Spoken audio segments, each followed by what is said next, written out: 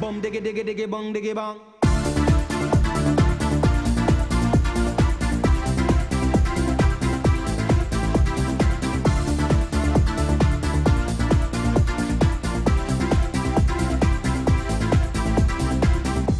Lifestyle letting agency. Oh yes, it's a beautifully converted Victorian townhouse.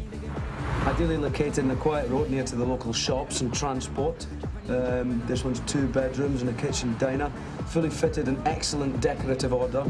Lots of storage space, all mod cons, and it's going at £320 a week.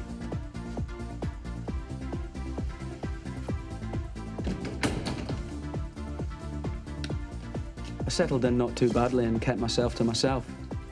Sometimes, of course, I thought about the guys, but mainly I didn't miss them at all. After all, this was Boomtown, where any fool could make cash from chaos and plenty did. Tell you what I've got. I've got a beautifully converted Victorian townhouse. I quite enjoyed the sound of it all. Profit, loss, margins, takeovers, lending, letting, subletting, subdividing, cheating, scamming, fragmenting, breaking away. Who's got the keys to Telegraph Road? There was no such thing as society, and even if there was, I most certainly had nothing to do with it. For the first time in my adult life, I was almost content. Dear Mark, I'm glad you found a job and somewhere to live.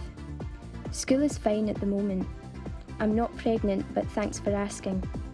Your friend's sick boy asked me last week if I would like to work for him, but I told him where to go.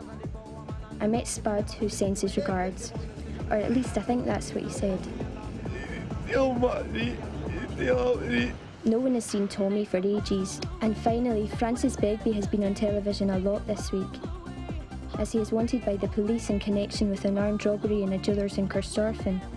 Take care. Yours with love, Diane.